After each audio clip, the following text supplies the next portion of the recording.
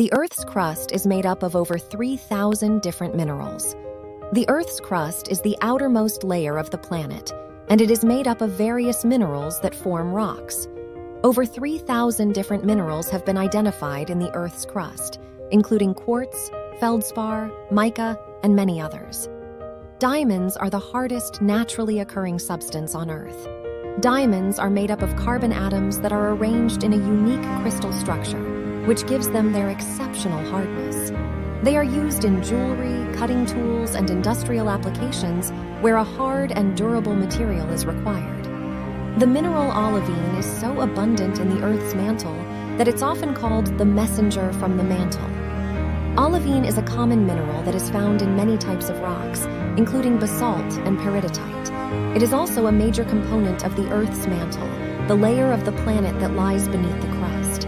Rocks that are found on the Moon and Mars are made up of the same minerals as rocks found on Earth. Although the rocks found on the Moon and Mars may look different from those found on Earth, they are made up of the same minerals. This is because the basic chemistry of the solar system is the same everywhere.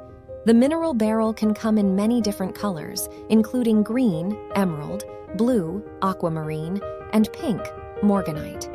Beryl is a mineral that is often used in jewelry, particularly in the form of emeralds and aquamarines. The different colors of beryl are caused by the presence of trace elements such as chromium, vanadium, and iron. The oldest rocks on Earth are over 4 billion years old. The Earth is estimated to be around 4.6 billion years old, and the oldest rocks that have been found so far are around 4 billion years old.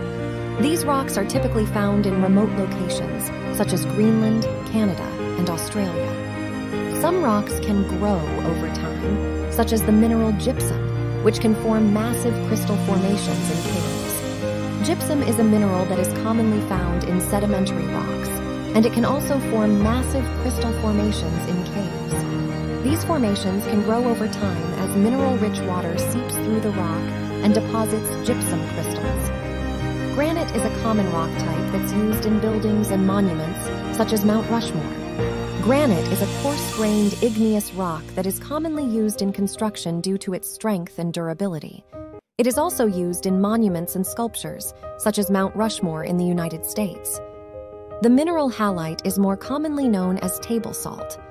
Halite is a mineral that is commonly found in sedimentary rocks, and it is the mineral form of sodium chloride, which is more commonly known as table salt.